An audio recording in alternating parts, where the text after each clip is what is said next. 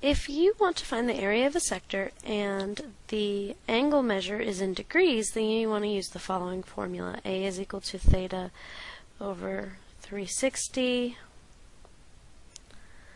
times pi r squared.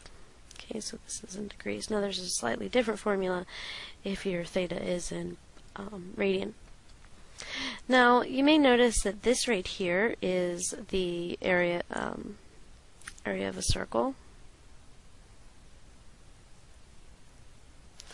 and this right here is actually measuring the fraction of the circle.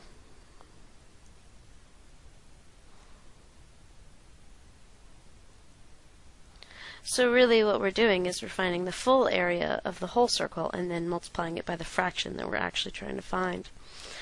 So A is equal to 270 degrees over 360 degrees times pi and 5 miles squared. Okay, now this simplifies to 3/4.